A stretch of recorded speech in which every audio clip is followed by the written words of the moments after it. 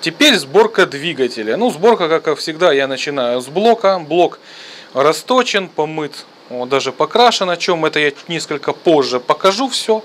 Значит, ну и естественно я начинаю сборку двигателя с установки коленчатого вала. Значит, перед тем как начать сборку, я хочу лишь продемонстрировать, что постели все вымыты, протерты и обезжирены, то есть нет никакой пыли, ничего. Также вот заметьте, стоит вкладыш один, вот он, так. И таким образом сделана конструкция, что вкладыш заканчивается, он чуть-чуть выглядывает за фаску. То есть вот с этих вот сторон, как я рассказывал в предыдущих видеороликах, не собирается нагар, налет, который может потом произвести к тому, что вкладыш не сядет на место и его перекосит и коленчатый вал приклинит. Но все равно эти места нужно протирать. Значит, ну, перед тем, как вставлять вкладыши, здесь я уже вставил вкладыш, здесь я вставил, вот она, масляная форсунка. Здесь я еще их не вставлял. То есть не забывайте их вставлять, иначе у вас давления масла не будет. И придется все делать заново. Значит, это блок. Теперь более детально. Значит, смотрите, форсунки собой представляют, ну, вот такая вот она, похожа чем-то на патрон для пистолета, мелкий. Так, внутри стоит, вон он шарик, у нее там пружинка, то есть он срабатывает после определенного давления. И он вставляется в постель, ну, точнее не в постель, а в свое посадочное место.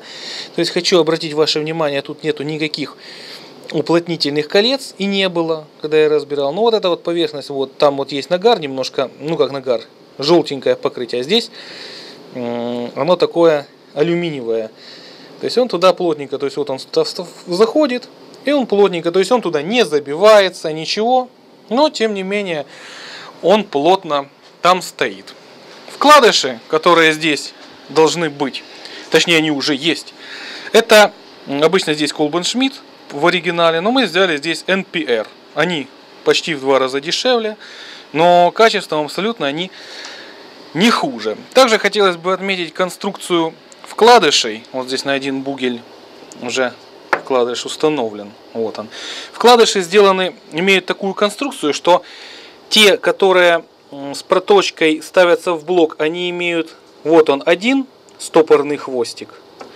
А те, которые устанавливаются в крышке, они имеют 2 стопорных хвостика. То есть здесь их уже не перепутаешь. То есть чтобы случайно не поставить одно вместо другого. То же самое с упорной поверхностью вместо упорных колец. Вот он вкладыш. То есть вот он имеет 2 хвостика, которые ставятся в крышку. И вот он имеет 1 хвостик стопорный, который ставится в сам блок. Также для сборки коленчатого вала нам понадобятся 2 вещи. Это трансмиссионное синтетическое масло, но не только для коленвала. Оно вообще, весь двигатель собирается на нем. Хочу заметить, ну я использую Neste Oil 75V90, пожалуйста, Full Synthetic Drive Gear Oil.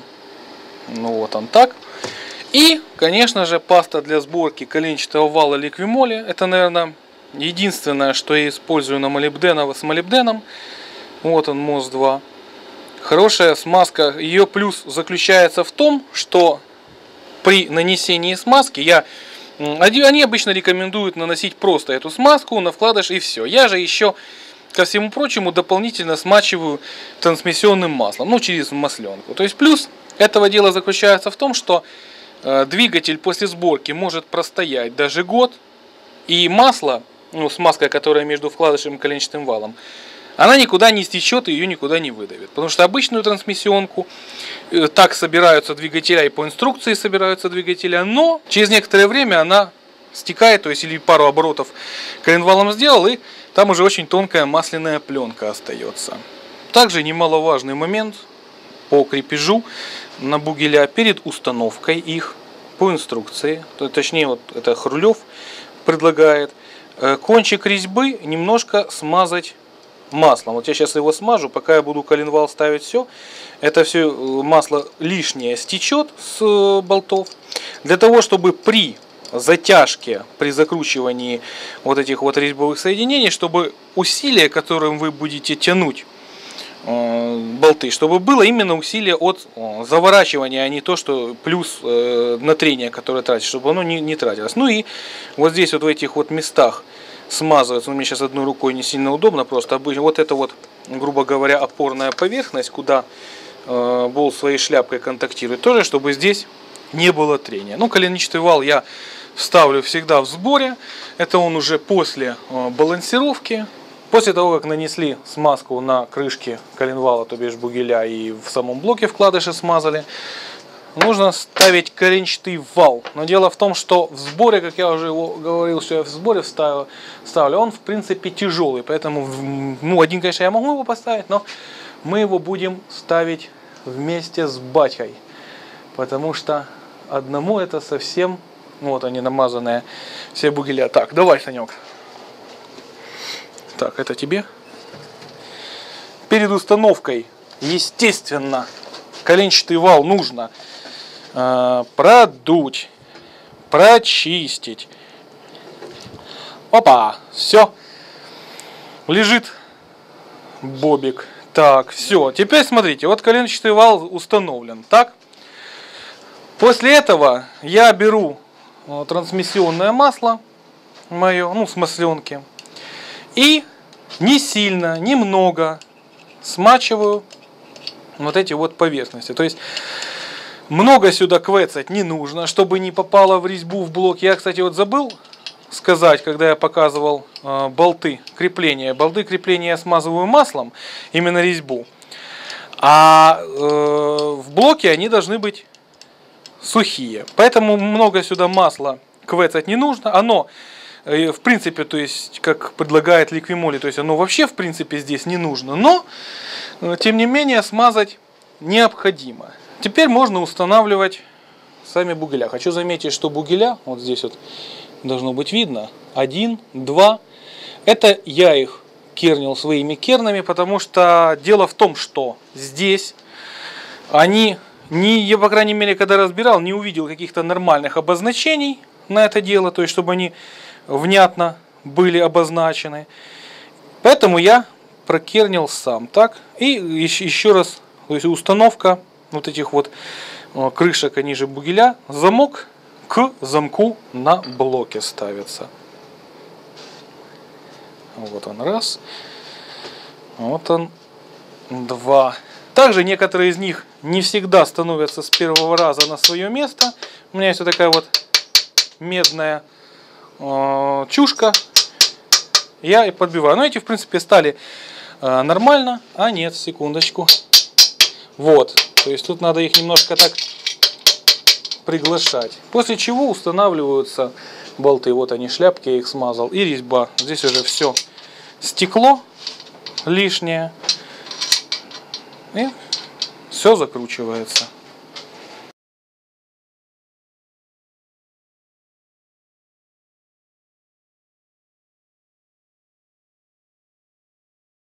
Теперь постель затягивается динамометрическим ключом с усилием 8 кг. Для этой резьбы, для М10, как правило, вот в подобных они в принципе все одинаковые. То есть где-то в районе 8 кг оно все это дело затягивается. Ну, центральный я уже затянул. Кстати, вот после каждой затяжки я хочу обратить ваше внимание. То есть проверяете коленвал, чтобы он не приклинивал. Ну вот. То есть сейчас. То есть не сразу его втягивать. Вот, щелкнул он. Щелкнул он. А ну покрути. Все. Отлично. И так затягивается все. Хочу заметить, что, например, на автомобилях Жигули, ну, ВАЗ классика, усилие на затяжку где-то 8,4 килограмма.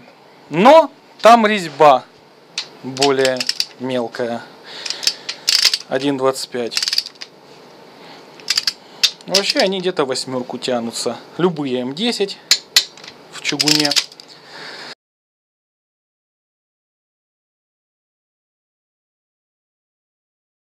А ну давай. Вот он, коленчатый вал, вращается, ничего ему не мешает. То есть по затяжке хочу обязательно заострить внимание на том, что 8 килограмм, то есть даже если покажется по усилию, ну именно рукой, рычагом, то есть что мало, перетягивать ни в коем случае не нужно. То есть этого усилия вполне хватает, чтобы не порвать болты, не сдеформировать постель, и чтобы система работала надежно и правильно в своем режиме. И теперь более детально о коленчатом валу. Значит, как я уже говорил, мне удобно просто его ставить в сборе после балансировки, то есть на это потом тратится минимум усилий, то есть, грубо говоря, маховик снял, поставил крышку, собрал. То же самое спереди, снял шкив, поставил, собрал. Значит, смотрите, вот балансировка. Вот они, видно, свежие следы от сверления 1, сверления 2. Это что касается коленчатого вала. Если мы его покрутим дальше, здесь на этих противовесах мы ничего не увидим. И на этих. Но, то есть по бокам был лишний вес. Теперь смотрите дальше. Вот он, передний шкив, гаситель крутильных колебаний. Вот он имеет 2 свежих углубления. Раз. Дальше. Сама корзина с большим маховиком. То есть, ну вот они, сверления с корзиной, например, так. И в одном месте я здесь видел, сейчас я попробую показать, вон оно. Это я еще могу, потом разберу, покажу чуть детальнее. Вон оно углубление. Это балансировка самого маховика. Теперь придем ближе к деталям в цифрах. Значит, вот я балансирую коленчатые валы и ряд других операций делаю на ВМС Промотор. Ну, сайт я кину в описании ссылку. Они дают всегда бумагу о выполненных работах. Кстати, сейчас я покажу остальное. Значит, вот смотрите, коленчатый вал, вот заказ Травников, то бишь я. Коленчатый вал, биение у него было более 25 грамм. Сделали меньше 3. Ну, по допуску идет не более 3 грамм. Так? Дальше. Коленвал плюс маховик. Сразу дисбаланс 127 грамм стал. Сделали меньше 3. Но я так понимаю, 127 грамм это передний шкив, мини-маховик, гаситель крутильных колебаний и сам большой маховик. То есть 127 грамм. Меньше 3 отбалансировали все. Потом коленвал плюс маховик плюс корзина. Вот он опять. Биение более 50. Сделали меньше 3. Вот. То есть это я показываю к тому, что ну, просто обычно считается, что балансировка коленчатого вала это абсолютно ненужная вещь и даром заплаченные деньги, так как на иномарках все вечно и все с завода сделано отлично. То есть ну, с завода оно может и было сделано отлично, но по истечению некоторого времени появился дисбаланс. Кстати говоря, вот она бумага здесь по выполненным работам. Пожалуйста, то есть я растачивал блок. Вот, например, как-то кто-то мне писал, что я цены не называю. Я цены не называю, потому что мне нечем их показать. Я же могу от фонаря назвать. Ну вот 1813 гривен за все. Значит, первое, значит, что у нас? Это вот расточка блока, хонингование, обмер поршня, но это как операция не идет, и механическая обработка плоскости, то есть фрезеровка. Ну и тут все остальное, то есть шатуны хонинговые, вот это самое по шатунам, то есть хонинговые верхней головки, нижней. Ну и все остальное, то есть BMW, пожалуйста. Вот коленчатый вал. Отдельно, кстати, балансировка вала 612 гривен, пожалуйста. Вот. Ну и все остальное. Кстати говоря, блок я просил растачивать мне, чтобы центрировались от постели коленчатого вала, чтобы все было нормально и правильно.